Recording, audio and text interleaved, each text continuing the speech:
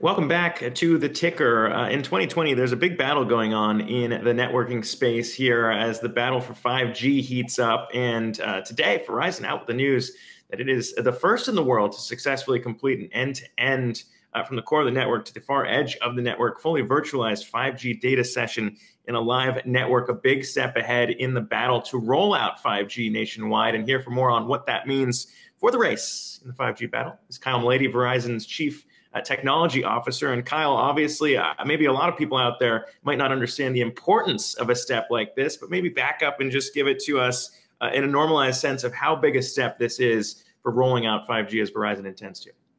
Hey, thanks, Zach. I appreciate that. I guess VRAN is quite an esoteric term, if you will. So let me step back and tell you what it is a little bit.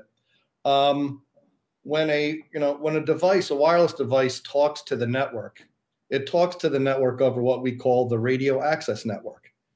Behind that is a core network that has a lot of the brains. But what we refer to as the RAN, or radio access network, is the thing that really communicates to the device itself.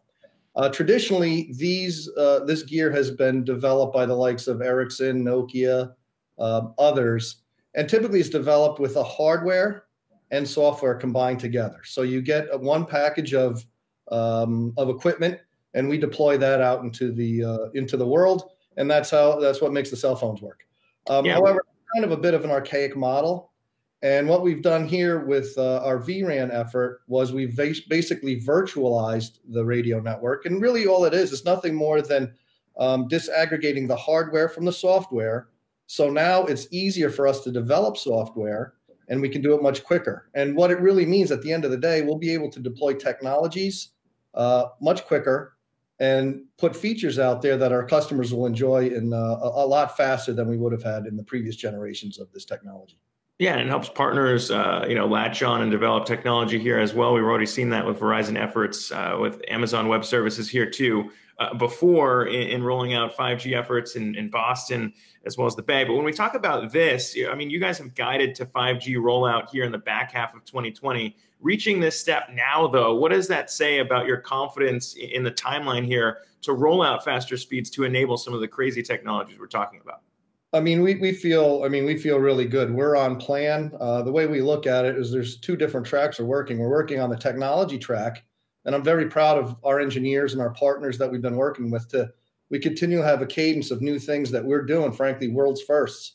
We're learning the technology. We're pushing the envelope on the technology. We continue to do that. We'll continue to do that for a foreseeable future. But we're also deploying all of the hardware, software, and network capability to more and more cities.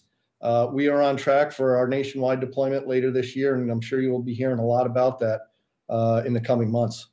Yeah, we've seen some cool examples too. I mean, just last weekend, you guys teamed up with a front row AR experience at the Indy 500 that this technology is enabling. That was pretty cool. When we think about all the battles going on here, obviously other networks working on 5G technology as well. You know, we've seen the battle there. Some people saying, look, that's not real 5G. Verizon's taking the approach of really building out the network here. So what is the difference in maybe saying we're going to take our time to build this out to make sure we're delivering a true 5G experience versus what you're seeing maybe competitors working on right now, and why is it worth the extra effort? Yeah, well, I'm not sure we're taking our time. I think we've approached it from a different angle. We've approached it from, 5G, the way we're building it with ultra wideband, with millimeter wave technology, tons and tons of bandwidth, along with the 5G spec, is really going to be the game changer. It's not going to be slightly better than 4G. What it is going to be is a game-changing technology. So we've been focusing our technology development efforts really on that part of the ecosystem. And like I said, really proud of our engineers. While we're out doing this work with a virtualized core, we're also out doing new use cases at the Indy 500 and allowing people to see really what's possible with 5G ultra wideband via that portal at the Indy 500, where it really felt like you were right on pit row and you're able to move around and see everything that's going on. We really think experience like that is only going to intensify and accelerate due to the work we're doing to really push the envelope on technology 4G ultra wideband. Yeah, and today's announcement there kind of signifies there that we're moving along on that timeline there. But Kyle Malady, Verizon Chief Technology Officer, appreciate you bringing us that explanation and unpacking what it means in the 5G race. Appreciate it. Thanks. Hey investors, Zack Guzman here. Are you interested in learning more about the markets and getting the latest financial news? Well, then click right here to subscribe to our Yahoo Finance YouTube channel.